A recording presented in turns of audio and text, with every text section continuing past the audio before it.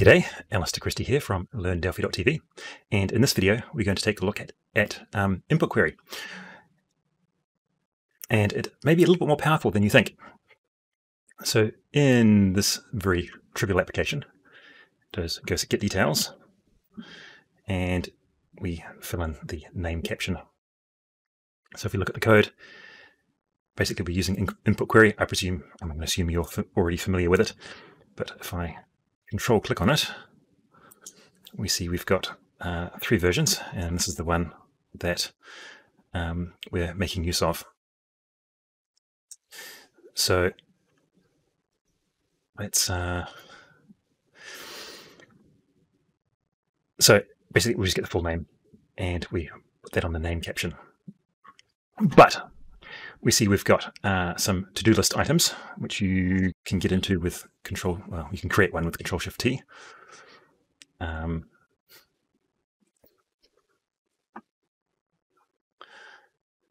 actually, you can bring up a list of to-do items as well, but outside the scope of this video. So what we're going to do is we now need to get 3 values, the first and last name, plus email address. And if we go back to InputQuery, we can see that in this version, we have an array of string and an array of values. So instead of having full name, I have values, and we'll make it a T array of string. And we'll pass in values. And in addition to that, we need to pass in an array of prompts. So we go first name, oops,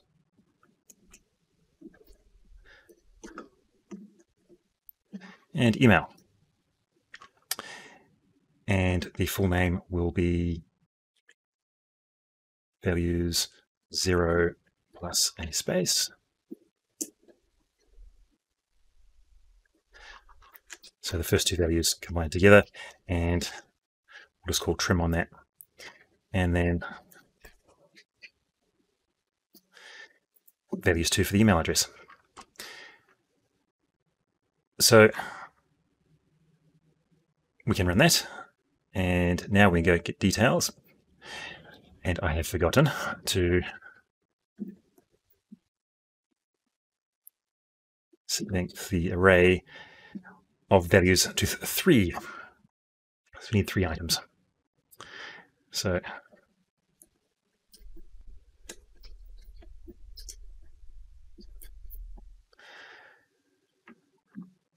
nice and simple. And of course, we can press cancel to abort. Now we might have another requirement that the first name and email address not be blank. Now, to achieve that, there is another parameter. We'll close query func, and if I control click on that, it's a function that takes an array of values, or passes an array of values.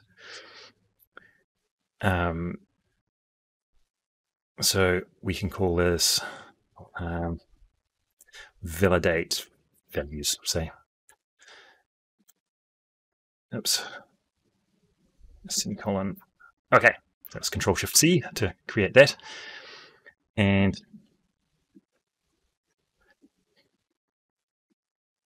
values 0 plus values 2 are equal to a blank string. And I'm just going to be explicit about that. And if not result,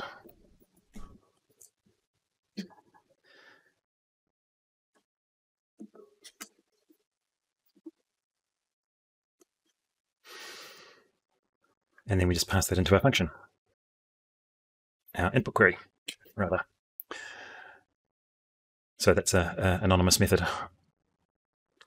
And now I go OK, and a first name and email is required. So